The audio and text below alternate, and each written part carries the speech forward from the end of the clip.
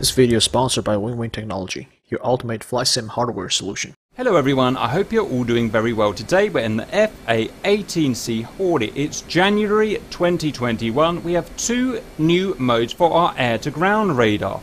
GMT, ground moving target, and C mode. GMT is used for looking for moving vehicles on terrain.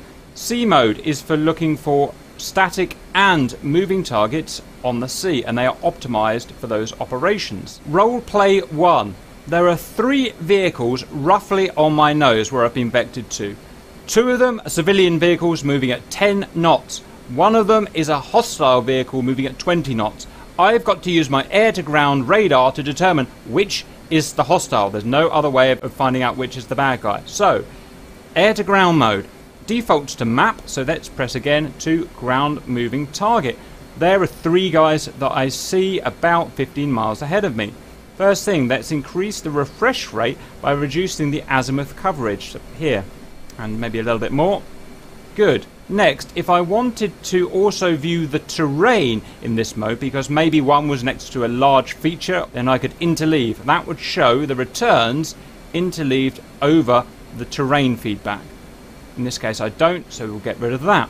Next, let's unpause and go and do the actual mission. So first, assign our TDC to this right DDI using sensor control switch right. We now have the diamond. Next, we're going to use our throttle designator control up, down, left and right, or TDC slew keys to highlight a guy. Next, sensor control switch right to actually perform a radar lock. And we can see, if I pause, the guy we've got locked is travelling at 9 knots. The tail there shows his direction of travel in relation to me, and his actual heading there is 212 degrees. So that is not the guy we want. Let's come back, press nose wheel steering button to lose the target. Let's start again. Let's try this guy over here. Sensor control switch right. This guy is 19 knots, let's say 20, in a westerly direction. That's our bad guy. That's how we've used the doppler effect of the air-to-ground radar to identify our target. Note that this will also work through bad weather, whereas, for instance, a T-pod won't. Now, to actually engage, the great thing about this has already created a target diamond. So there's our target diamond on the HUD. There's our range to the target. So to engage a weapon is incredibly easy. Let's get an IR Maverick set up.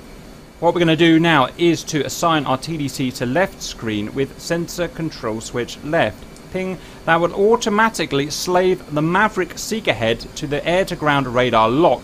All we've got to do now is to get in range. So we speed that up a little. About 5 miles, something around there, it will get in range. There we go. 7 miles. Fire the weapon with the weapon release button. Off he goes. And that is a dead bad guy.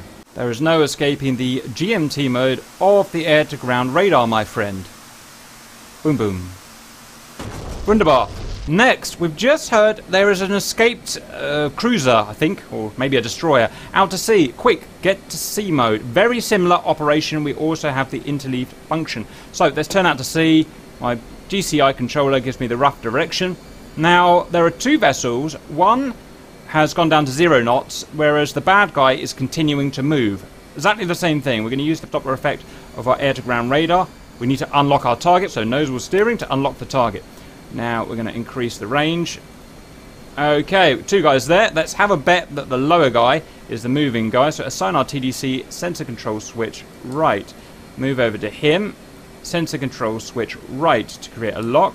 We can see that he's moving at 26 knots, heading 169. So that's the bad guy. We can go and engage. If we had a harpoon, send the harpoon to that target. That's what I want to show with the C mode and the GMT mode. They're super easy to use, super simple, super reliable, and a really good addition. I hope that was useful, and see you later.